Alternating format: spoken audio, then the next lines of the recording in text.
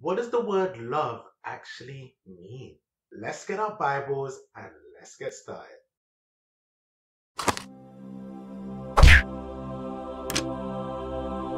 Hi guys, thank you for joining me here back on this channel. As you know, we talk about Christ, we talk about life, and we uncover biblical practices so that you and I can explore our unknown years.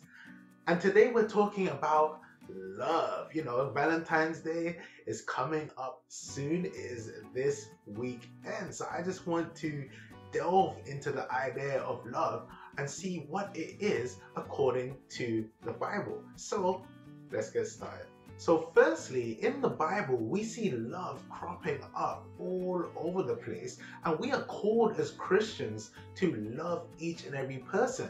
And we can see this here in John chapter 13, verses 34 to 35. A new commandment I give to you, that you love one another, just as I have loved you. You also are to love one another. By this, all people will know that you are my disciples, if you have love for one another. So we're seeing here, guys, that Jesus Christ comes down and he encapsulates the whole of the commandments, and he just tells us to love one another. And we know that he tells us to love our neighbors and to love God. Let's look at 1 Corinthians chapter 13, verses 4 to 8. Love is patient and kind. Love does not envy or boast. It is not arrogant or rude. It does not insist in its own way. It is not irritable or resentful. It does not rejoice at wrongdoing, but rejoices with the truth. Love bears all things, believes all things, hopes all things, and endures all things. Love never ends. As for prophecies, they will pass away. As for tongues, they will cease. As for knowledge, it will pass away. So we see here that love is actually a really big thing. It's a self-sacrificing thing. It's a giving thing. It's something that you do towards others, not just your spouse or someone that you're in a relationship with, but it also means your friends, your family, anyone in this entire world is the people that you need to love. Doing even one of those things listed in that verse is really great, but love is all of those things. Love encapsulates all of them, and we as Christians are called to love. All right, let's delve deeper into the Bible and let's see what else we can find about love. We can go to John chapter 15, verse 13. Greater love has no one than this, that someone laid down his life for his friends. This, guys, is amazing. It just encapsulates what the purest love can be. And it says that it's when someone lays down his life for his friends. You know, when's the last time you've done that? Are you willing to give up your life, to lay down your entire life, to possibly jump in front of that bullet for a friend, a family member, for anyone else other than yourself? You know, we see here that love is the most complete, unselfish act that you can do with someone else. So we see here that God encapsulates that love for us, that sacrificial love, and we see it in John 3:16, which says, "For God so loved the world that he gave his only begotten Son, that whoever believes in him should not perish but have everlasting life." And I mean, guys, that is just so beautiful. That is so amazing that God will have the love for us, the pure love, the sacrificial love, to send down his Son and sacrifice him on the cross so that we can be saved. We can go to Romans chapter 5, verse 8. It says, "But God shows his love for us, in that while we were still sinners, Christ died for us." So we see here that God didn't just die for people that were good or people that were righteous. He died for everyone. He died for sinners. He died for people that don't even acknowledge him or don't even take him serious or don't know him at all. He came down and he said, "I'm going to sacrifice my life for everyone." So, you know, sometimes with the world, like sometimes with this Valentine's Day, you know, the world promotes a certain kind of love to do with just you and your spouse or you and your partner. The certain kind of love that the world promotes is you only love someone if they're nice to you. You only love someone if they're being good to you. You never love them if they disacknowledge you, if you don't like them, etc., etc. It's saying that if you like someone and they like you, you love each other. But God is saying that we should love regardless on who the person is. And isn't that so beautiful? And isn't that so amazing that we have a God like that? Let's go to Luke chapter 6, verses 27 to 36. But I say to you who hear, love your enemies. Do good to those who hate you. Bless those who curse you. Pray for those who abuse you.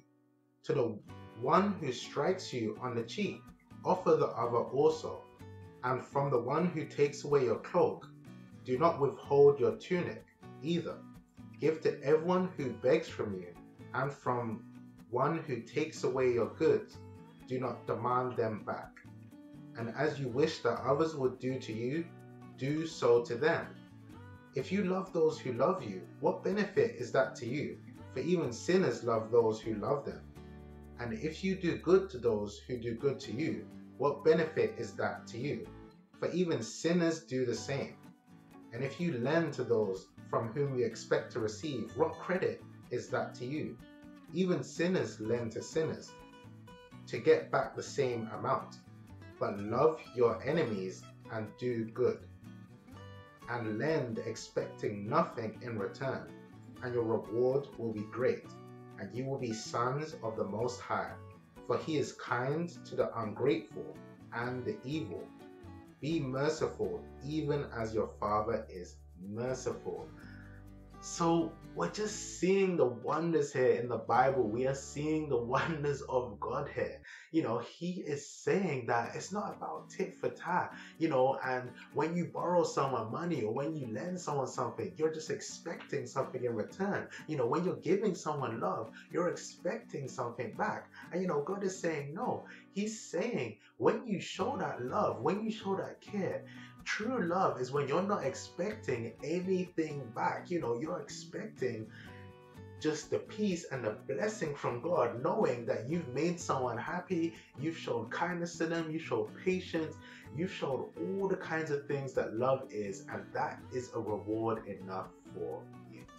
So funny enough, here's another kind of love that the world just doesn't want to speak about. The world says that love is always this soft thing that just caresses over people and goes over. But have you heard of the kind of love that's called tough love? We can go to Proverbs chapter 13, verse 24. Whoever spares the rod hates his son, but he who loves him is diligent to discipline him.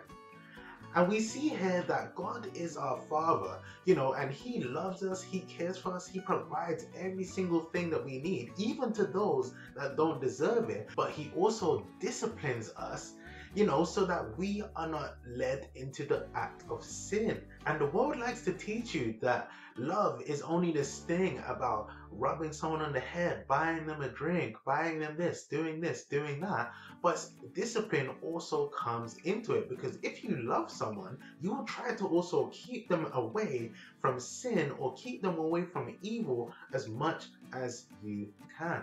And some people in the world, they kind of mistake this kind of love for hate, because they don't see it in the same way. They don't see that this kind of love is just as powerful and just as good as the other kind of love, and just as necessary. Like, imagine you had a friend and that friend is an alcoholic. You might tell that friend, nope, I'm taking a drink away from you, and they might actually hate you for a very, very long time. But what you've actually done there is you showed your love for them, you showed your care for them by actually taking away what they desire and what they actually want, so that they can get well and they can get healthy. And guess what? In a couple years, when they're feeling better, when they've stopped having that drink and when they've stopped doing that stuff, they will actually thank you for it, and they will love you, and they will really appreciate what you did. So that's really an example of where tough love can come in handy.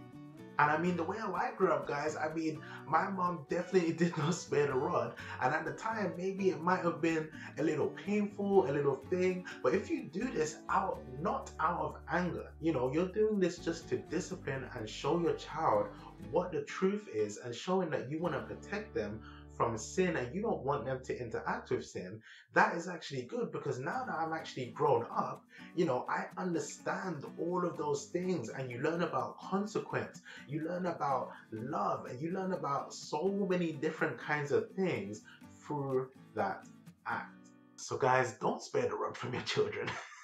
You need it. You need it. Trust me. So guys, there's one more thing that we can figure out about love in the Bible. But let's just do a quick recap on what love is. So it says love is patient. Love is kind. Love was a bunch of different things we saw in that verse in Corinthians. We also see that we're not just called to love our spouses and to love the people and our friends. We're supposed to love everyone, including your enemies. And then we're also seeing that love doesn't always look the same every single time. We're seeing that tough love is definitely a form of love and can actually save someone's life. So really and truly, where does this love come from? You know, love is something that is eternal. What is it? What is this force, and what is it that is influencing our lives today? We can look at 1 John chapter 4 verse 8. Anyone who does not love does not know God, because God is love. And I mean, guys, isn't that so beautiful? You know, we're seeing that the source of love, the source of all of those things that we spoke about is God. You know, He Himself is the embodiment of love. And He gives it to us. You know, He creates us in His image, and He allows us to produce love too. We see here that it says here, if you don't know love, you really do not know God, because He is love. So anyway, guys, that's a wrap for this video. I just wanted to show you guys what love is this Valentine's, you know. And I mean, don't just love your spouse this Valentine's. Don't just love the people that love you back. I'm challenging you guys to go out and love people, even your enemies. Go and speak to that person that you haven't spoken to in a while. Maybe you're not seeing eye to eye. Maybe, I don't know what the case is, but you know, just show them some love today. So anyway, guys, thank you guys for watching. I'll be doing the live stream again, and I know I didn't do the live stream last week as well, so I'm just gonna double up on the live stream. I'm gonna do 2 topics in one. We're gonna have a big good old chat, and I'll see you guys there. And make sure you subscribe to the channel also, and let's continue to explore our unknown years.